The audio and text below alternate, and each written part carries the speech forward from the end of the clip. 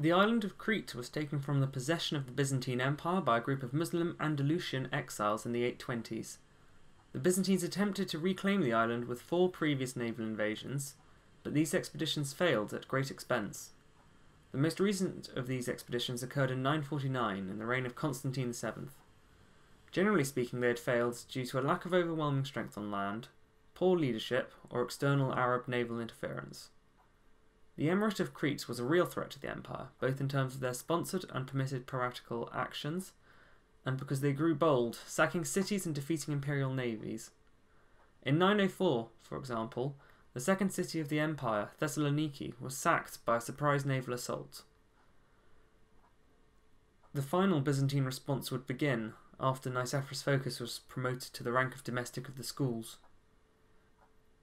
In 956, the harbour of Tarsus was stormed by Byzantine marines. The Tarsiot fleet and the suburbs of the city, meaning the city which lay outside the walls, were burnt to the ground.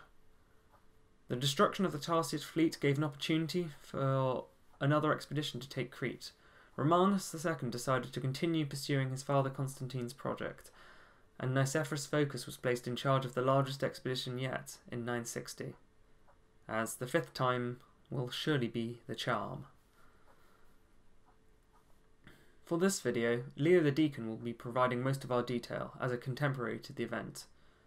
John Skylitzes covers the siege far more briefly, but his outline generally agrees with Leo's work. Setting sail in early summer, the fleet of perhaps 40,000 sailors and soldiers arrived on July 13, 960 AD. Byzantine naval expeditions usually have soldiers to sailors in the ratio of 1 to 4, so there should be about 8,000 soldiers to 32,000 sailors. That really is quite the logistical tale compared to land invasions in the Middle Ages, and goes part of the way to explaining why previous expeditions had failed. Quote, "He displayed indeed the experience that he had in military affairs, for he had brought ramps with him on the transport ships, which he set up on the beach, and thus transferred the army, fully armed and mounted, from the sea to dry land. The barbarians were amazed at this strange and novel sight, but stayed assembled in place and maintained their close formation, unbroken, to await the Roman assault against them." End quote. Arrayed in 3 columns, Nicephorus drove the Cretans off the beach and back to the main city of Chandax. He set the Roman camp in front of the main city of Chandax and moved his fleet to a safe harbour, detailing his warships to blockade the port of Chandax and, quote, "If they should see any barbarian transport ship sailing out, they were to pursue it and incinerate it with liquid fire." This is the Greek fire that the Byzantines are famous for. Nicephorus organised a small Roman detachment of picked men sent to raid and reconnoitre the island. He informed them to remain vigilant and sober. Instead, they became drunk and were ambushed by a Cretan force. Despite being, quote, "unsteady on their feet," these men resisted for a while until their leader was killed and they fled, sustaining high casualties. Nicephorus admonished these men for their folly and worked faster on his plans to secure his army from unexpected ambushes. Chandax had thick walls on 3 sides and the ocean on the 4th. On the side opposite the sea, the walls were built on top of a flat and level rock. The walls themselves were thick enough to move 2 wagons side by side and had 2 extremely wide and deep moats around them. These moats may have been filled or partially filled with water, as Chandax is a port city. However, Leo the Deacon is silent on this matter. On realising that the city could not be breached quickly, Nicephorus built his own circumvallating wall, complete with ditch and stakes, so that he could dictate when any engagements would occur. Having secured himself from the city, Nicephorus could split his forces to then secure himself from the rest of the island.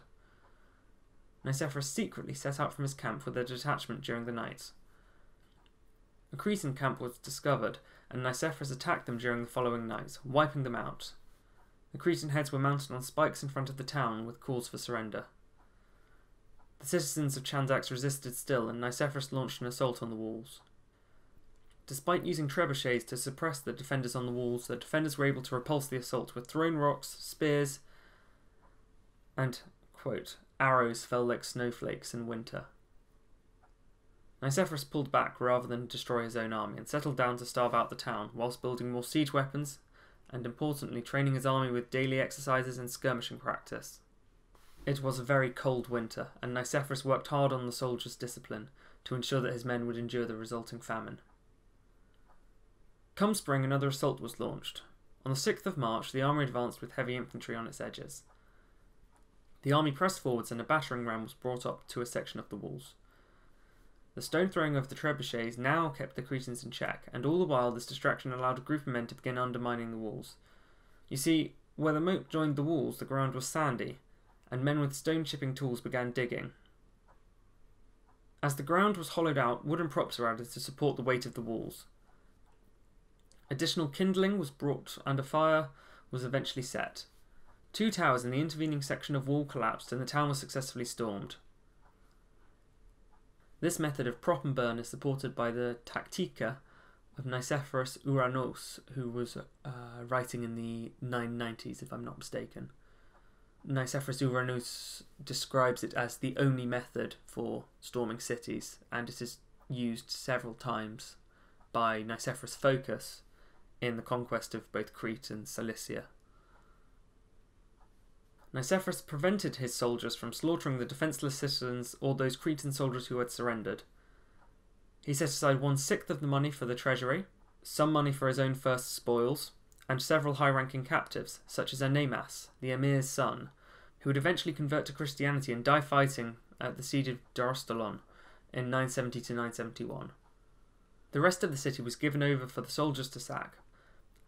After securing the island, Nicephorus would celebrate a triumph in the hippodrome for his conquests, surrounded by his treasures of gold, silver and purple.